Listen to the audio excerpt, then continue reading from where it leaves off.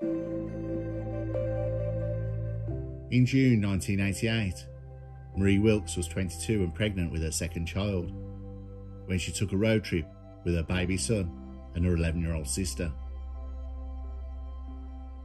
They had been to visit her husband at an army training camp. As an inexperienced driver, Marie soon became lost and ended up on the busy M50 motorway. Disaster struck when her car broke down. Marie was forced to leave the two children in the car and walk along the busy road to find an emergency phone. She made it to the phone and spoke to an operator who tried to contact relatives for her. Suddenly, the only sound the operator could hear was the distant roar of traffic. Marie had simply vanished. Later, a police car spotted her younger sister wandering along the road with a baby in her arms. The girl was desperately searching for Marie.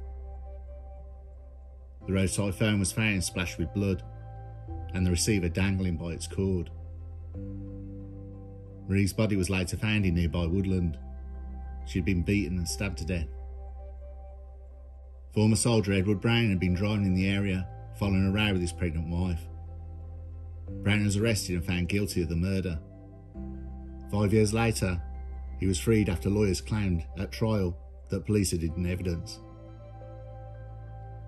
He received £600,000 in compensation. In May 2018, Brown was found dead at his home. The murder of Marie Wilks, to this day, remains unsolved.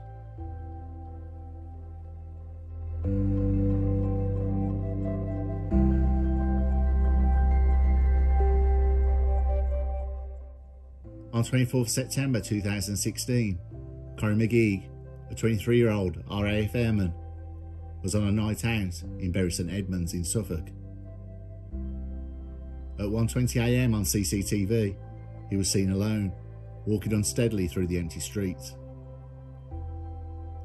He slept for an hour in a doorway, and at 3:25 AM, he was seen walking into a loading area behind shops known as the Horseshoe.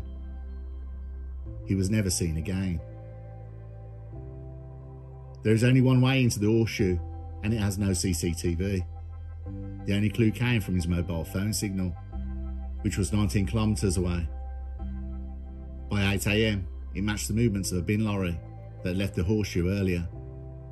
His family insisted that he would never climb into a bin, and police believe that the weight of his body would have alerted the driver. The local rubbish site was searched, but no trace was found. Corrie remains missing, presumed dead.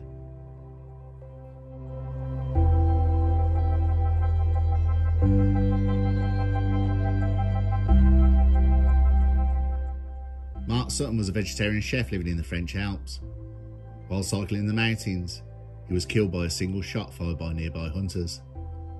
They had thought he was a deer.